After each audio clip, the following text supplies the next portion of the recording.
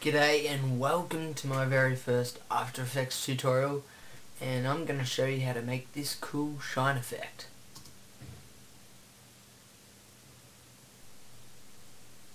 Yeah, you can use it for a lot of stuff, and so, well, here we go.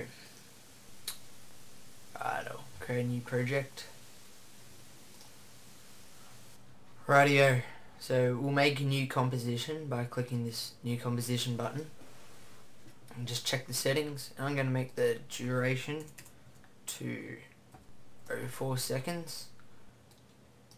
Click OK. Now I'm going to make a text layer first. You can click on the text button to do this and go ahead and type your text, or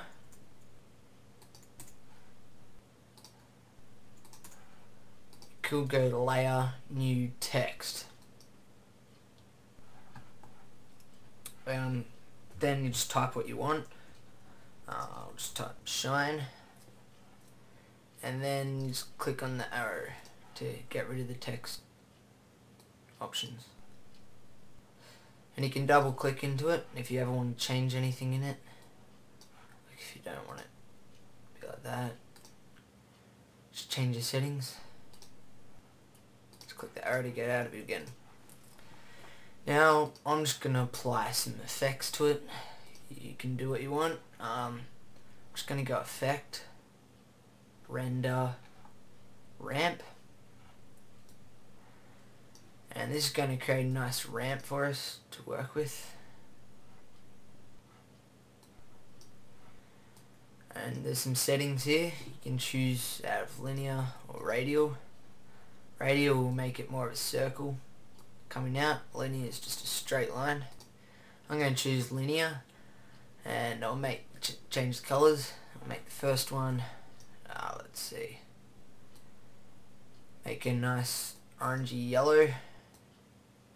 You can choose whatever you want there. And the other color I'll make a nice brown. And there we go, that's our nice ramp right there. You can just play around with it to make it however you want it to do. Just go OK. And then now what we're going to do is we'll click on this shine, click layer, pre-compose, and make sure that you move all the attributes into new composition. Like that. And what that's going to do is make this one layer, but inside that you can stick lots of layers in there and it'll show up as just one. And to open it up, you just hold down Alt and double click if you want to open up into it. Now I'm going to click on the shine and click Control C to copy it, or Command C if you're on a Mac. Go back here and paste it with Control V or Command V. And now I'll go back into this shine comp. Now I'm going to make a new layer by clicking layer, new solid, and I'll make it black. And make sure you click make comp size, click OK. I'm going to make an effect, and I'll go render, lens flare. And that gives us a nice lens flare which we can work with. And now before that, I'm going to change this mode. If that doesn't show up, yeah, you click down there, or you click F4. And then I'm going to change this mode to screen, and that gets rid of all the black and sticks it over the top. Make sure that your black solid is over the top of the shine so it appears over it. Now what we're going to do is we're going to animate where this lens flare's center is, which is that little bit. And to animate it, you click on the little stopwatch next to it, and that will create some keyframes for where it is. To see those keyframes, you click on black solid and you click U, and that will show up all the things of it which has the stopwatch highlighted, or the attributes of it. And so as you can see, we've got a nice keyframe there, shows that we keyframed it to start with. And at the moment, it's not animating very much at all. So we'll just go a little bit into it, and then you can move it again wherever you want it to go. Just make it go there, and now it's made a new keyframe. So what that's saying is I want it to be there at that time, and I want it to be there at that time. And then it will make it go through the middle, so it moves towards those times. And then we'll just move a little bit longer in time, and then we'll make the center somewhere else, or you can just move that to change it.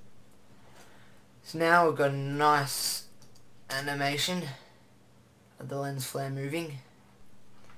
Now we'll just change something else. That's the brightness. So click on the stopwatch again, make sure you're at the start of the comp, and then just click U twice so you can see that down there as well. So once again, we've made a nice stopwatch, and at this time, or a nice keyframe, and at this time I want this keyframe to say 75, and then we'll move along to say there, can make it say 150, which gives a nice bright, and then at the end I'll make it back down to 50. So now I've got a nice animation of brightness as well. Now you can also change the type of lens flare. You get 3 to choose from, but I'll just go with this one for now. And you can just play around with stuff if you're not happy with it. No, I'll just move that down a bit. Just goes across the top of the letters. And yeah, so once you got that right, then we'll just exit that and go into our comp with both of them. Now what we're going to do is make sure that our pre-comp here with the lens flare is underneath the other one, and then we're going to make that say track matte, and we'll change that to an alpha matte. What that's going to do is it's going to stencil out the shape of the top one, the one just above it, and in this case that's just the writing, and here we've got the writing and the lens flare. So now if we go through this, it has a nice lens flare going over the top, but you can't see the rest of it. So that just makes a nice shine effect. So there you go. I hope you enjoyed this tutorial, and I hope I'm not going too fast or too slow for you. I'm sorry if I am. And yeah, if you have any questions, just leave a comment. And yeah, with this effect you can use it for so much stuff. Like, it's not very limited at all. This is just showing you an idea that you can use it for, and you can use it track matting and stuff for anything that you want. So yeah, just use your imagination, and the sky's the limit. Thank you. This is